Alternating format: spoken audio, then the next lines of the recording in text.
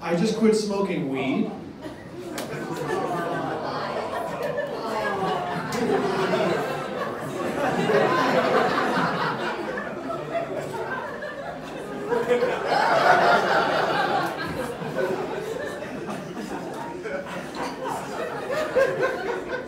"45 minutes ago. I also relapsed smoking weed 5 minutes ago. I'm taking a new antidepressant. It's called Booze and Pot. I am from Boston. Oh, stop. Hold your booze. I don't have the Boston accent, though. Because I went ahead and got that thing called, oh yeah, education. I am educated. I went to Harvard on Thursday. Didn't go over that well. There's weird rules there at Harvard. Like, I guess you have to be enrolled there to go streaking. The Boston accent's a very lazy accent. You know, they say in the Boston accent, you don't say the letter R. Like, pack you can't have it yet. It's more than just the R that they don't say. Like, especially after a couple drinks.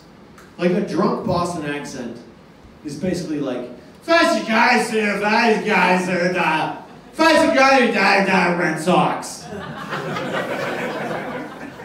Fucking do, say thank you, say the guys that got that Mark Wahlberg.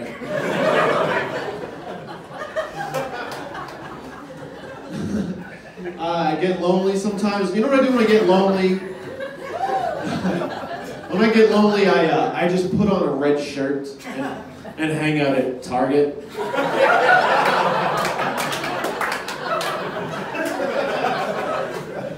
Somebody's talking to me. Thank you. I'm gay. Hold your applause. No, I was kidding. Please applaud. I'm a fucking hero. Some people go to war and die. I say I'm gay into a microphone. Because it's not easy to say you're gay. Like, you can chicken out on saying you're gay. You can be like, dude, I have to tell you something. I'm gay. Getting ready for football season. Mom, I have to tell you something. I'm gazing at that hot girl over there. I don't give very good dating advice to my straight guy friends.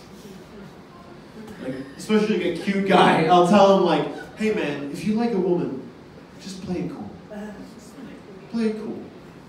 Like, just ignore her, you know? Ignore her. You know?